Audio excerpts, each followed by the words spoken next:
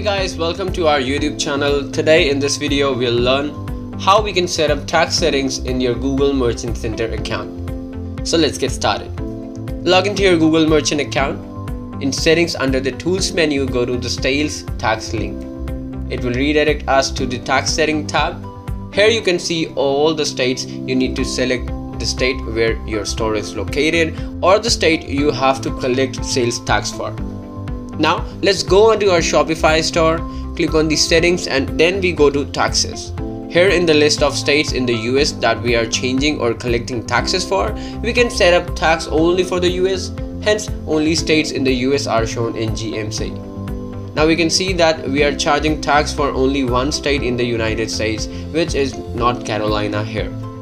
Now, in the United States, tax rates vary based upon the buyer's or seller's location, so it is very advisable to consult a tax advisor to understand sales tax regulations that depend on your business and your products. Now let's go back to our GMC page, and as per Shopify store setup, we are collecting tax for sales made in North Carolina state. So select North Carolina here.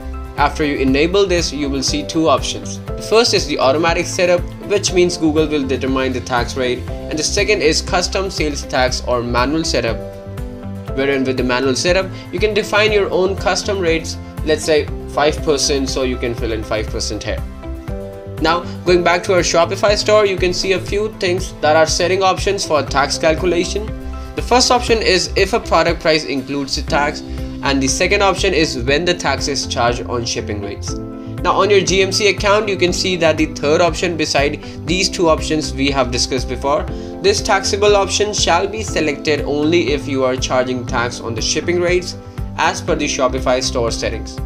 Now we are charging tax on the shipping rates, so let's check this option. Now click on save and save your sales tax settings.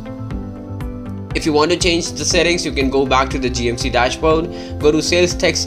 In settings, disable the option we have selected before by clicking on the select none button. Now you can select any other country to set up your sales tax settings. So let us choose Alabama here and scroll down below to save the settings. So that's how you can set up your tax settings in your GMC account. I hope we helped here with this video. If you have further any questions or queries, do let us know in the comment section below and we will get back to you as soon as possible. Thank you so much for watching this video today.